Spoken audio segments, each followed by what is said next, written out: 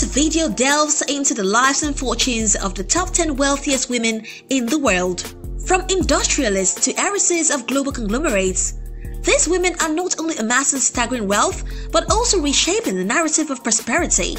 Welcome to Opulence Luxury, where we discuss the luxurious life of the rich.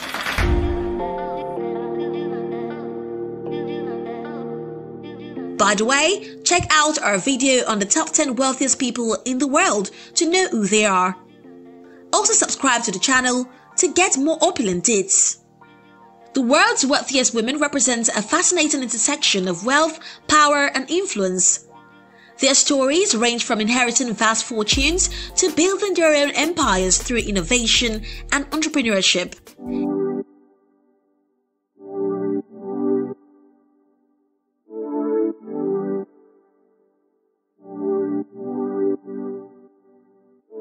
In this video, we will explore the lives and accomplishments of some of the most affluent women on the planet, shedding light on their diverse paths to success and the impacts they have on industries, philanthropy, and society at large.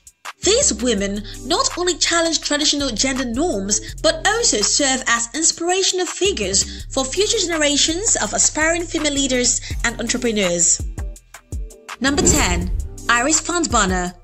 With a net worth of $22.7 billion, Iris Van Bonner is not just the 10th wealthiest woman in the world, but also the wealthiest person in Chile. Often shrouded in secrecy, this Chilean business magnate has captivated the world with her enigmatic aura and staggering riches. Iris Van Bonner, the epitome of grace and sophistication, has earned her place among the global elite through a combination of intelligence, perseverance, and a dash of Chilean flair. The source of Van Bonner's wealth is a tapestry woven from various threads, each contributing to the opulent canvas of her fortune. At the heart of it all lies her late husband, Andrónica Luxi, a pioneering entrepreneur who established the Luxi Group, a conglomerate spanning industries from mining to banking. Van Bonner's husband may have handed her the keys to the mining kingdom, but she didn't just sit back and let the riches flow in. No, she rolled up her sleeves and turned the mining industry into her personal treasure trove.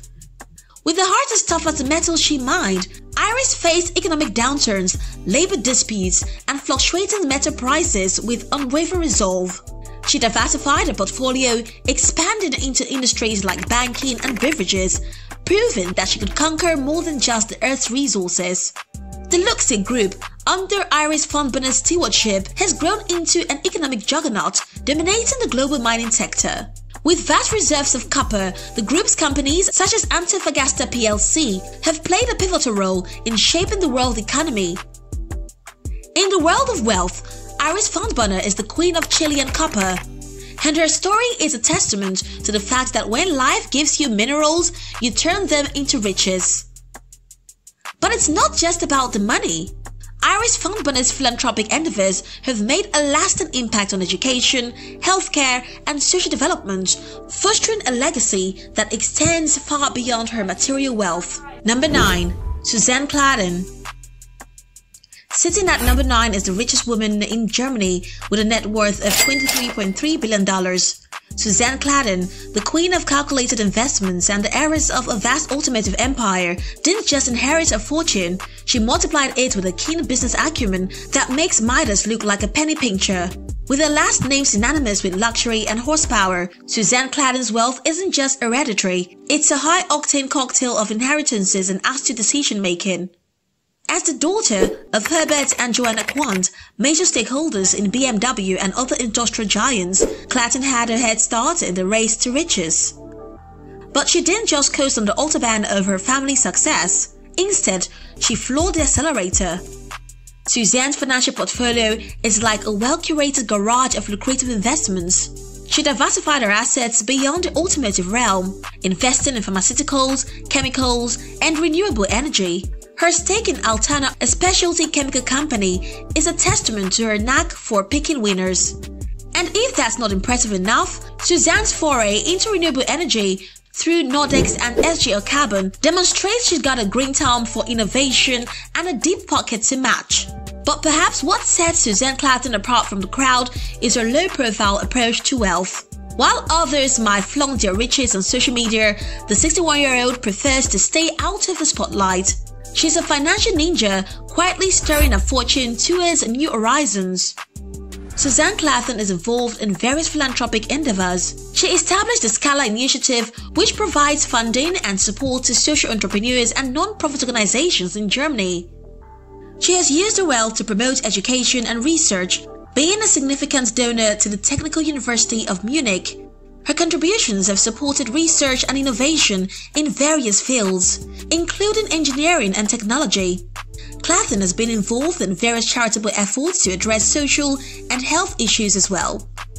So there you have it, Suzanne Clathon, the billionaire heiress, showing the world that when you inherit wealth, you can either ride the coattails of your family's success or blaze your own trail to financial supremacy. Suzanne chose the latter, and her portfolio is the roadmap to her undeniable financial wizardry. Number 8. Gina Rinehart. Coming through at number 8 is the billionaire mining magnate and richest person in Australia, Gina Rinehart, with a net worth of $26.4 billion. Gina Rinehart, the Iron Lady of Australia, didn't just amass wealth, she practically mined it from the heart of the earth. With a tenacity that rivals the toughest minerals, she transformed her inheritance into a fortune. Starting with a modest iron ore project, Hancock Prospecting, handed down by her late father Lang Hancock, Gina didn't just ride the mining boom, she bulldozed her way through it. She expanded her holdings, buying up mines like a kid collecting trading cards, and turned them into gold mines. As the demand for iron ore skyrocketed, so did her fortune. Gina's secret recipe for wealth: mix equal parts grit, determination, and an unrelenting belief in the potential of Australia's vast mineral resources. Stir in a dash of strategic acquisitions, and voila, you have a billionaire who can buy an entire fleet of mining trucks with her pocket change. But don't let the hard hat fool you. Gina is not just about digging in the dirt. She's a shrewd businesswoman who understands that wealth isn't just about what's in the ground, but also about knowing how to extract it efficiently and profitably. The 69-year-old mining magnate diversified her interests into cattle production and is currently Australia's second largest cattle producer. Her foray into the cattle industry made her one of the largest landowners in Australia and a key player in the global beef market. Gina's transition from mining to cattle production showcases her entrepreneurial spirit and vision. Her impact on the Australian cattle industry and the global beef market highlights her ability to diversify and succeed in diverse sectors. Gina Rinehart has been known for her philanthropic contributions, including donations to support medical, sporting, educational, health, and community organizations. In July, she donated $16 million to boost healthcare for rural Australians. And according to the West Australian, the billionaire philanthropist has donated over $60 million to Australian Olympians over the past decade. Truly, Gina's fortune is as solid as the iron she mines, making her one of the wealthiest women on the planet. Number 7. Raffaella Aponte Diamant. The 7th wealthiest woman in the world with a net worth of $29.4 billion is Raffaella Aponte Diamant, co-owner of Mediterranean shipping company MSC, the world's largest shipping line. In the sun-drenched seaside town of Sorrento, where the scent of lemongrass mingles with the salty breeze of the Mediterranean, a young and ambitious Raffaella found herself gazing out at the endless horizon. Little did she know that her dreams would soon set sail, transforming the world of shipping forever. Raffaella, with a twinkle in her eye and a left for adventure that rivaled the wildest sea tales, decided to take matters into her own hands. Armed with a vision as vast as the ocean itself, she co-founded the MSC with her husband, John Luigi Aponte, in 1970. With a shared passion for the sea and a keen sense of adventure, they set sail on uncharted waters driven by a desire to revolutionize global shipping. At the heart of MSC's success was Rafaela's unwavering belief in excellence and innovation. Her charisma and wit could charm the saltiest of sailors, and she knew how to navigate the complexities of global trade like a true captain of industry. The 78-year-old shipping mogul led the company to explore new routes, embracing cutting-edge technology and expand their fleet to include some of the world's largest and most impressive vessels. And as the company grew, so did Rafaela's net worth. MSC made several strategic acquisitions, including the purchase of other shipping companies and their assets, owning holiday cruise line MSC Cruises, which contributed to its growth. The company also invested in port terminals and logistics services, further enhancing its end-to-end shipping capabilities. Today, the Mediterranean shipping company, under the watchful eye of Rafaela Aponte Diamond, remains a global powerhouse in shipping with a presence in over 155 countries. So, as you watch those massive MSC vessels glide majestically into port, remember that it all began with a dreamer named Rafaela, whose determination and wit charted a course for success that continues to inspire sailors and entrepreneurs around the world. Number 6. Miriam Adelson. Call her the Queen of Fortunes or Doctor of Dollars. The trained physician Miriam Adelson is placed at number 6 with a net worth of $34.5 billion. Miriam's journey to immense wealth is a tale of entrepreneurial prowess and strategic investments that even the most daring gamblers on the Las Vegas Strip would envy. She entered the limelight through her marriage to casino magnate Sheldon Adelson. But her rise to riches wasn't a mere roll of the dice. Her source of wealth traces back to her husband's founding of the Las Vegas Sands Corporation, a behemoth in the gaming and hospitality world. The Adelsons took a gamble on the burgeoning casino scene, and it's paid off in spades.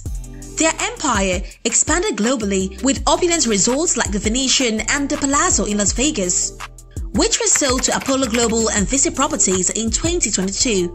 However, Macau's Cotai Strip and the Marina Bay Sands in Singapore are still owned by Las Vegas Sands Corporation. But Miriam's wealth isn't just about chips and dice.